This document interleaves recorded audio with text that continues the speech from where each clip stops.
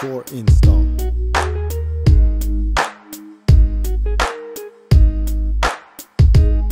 Necessary tools. From the right side of the bike, remove the bolts as shown by using the 10mm socket. Remove the bolts as shown.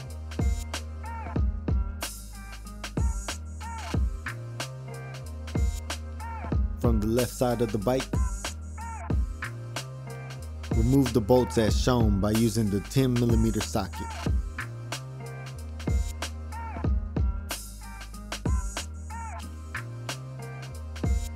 Remove the bolts as shown.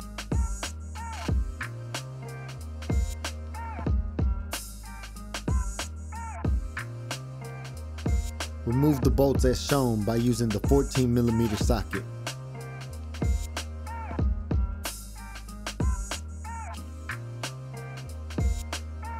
Install the left-hand side engine guard by using the SS bar and spacer.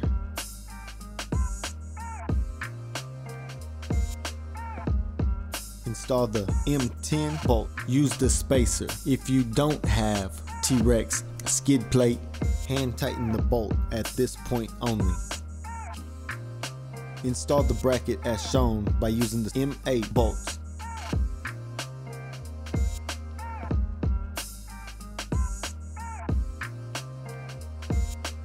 Hand tighten the bolt at this point only.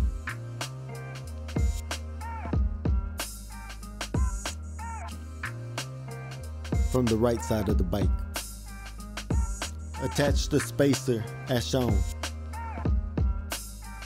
Install the right hand side engine guard by carefully using your hands. Install the M10 bolt. Use the spacer. If you don't have a skid plate, install the nut as shown by carefully using your hands. Install the bracket as shown by using the M8 bolts. Hand tighten the bolt at this point only.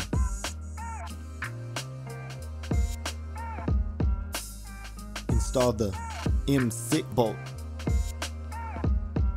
Tighten the M6 bolts to about 5 foot-pounds by using the 5mm hex key. Tighten the bolts to the manufacturer's specification by using the 8mm hex key. In general, they are about 30 to 35 foot-pounds for 10mm bolt. Please check your manual for the exact number. Tighten the M8 bolts to about 15 foot-pounds by using the 6mm hex key.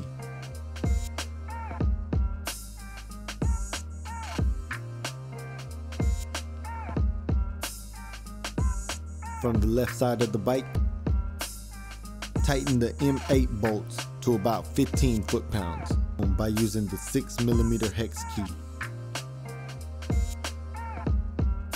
Tighten the bolts to the manufacturer's specification by using the 8mm hex key.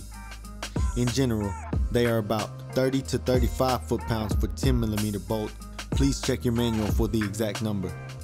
Tighten the M10 bolts to about 35 foot-pounds by using the 17mm wrench.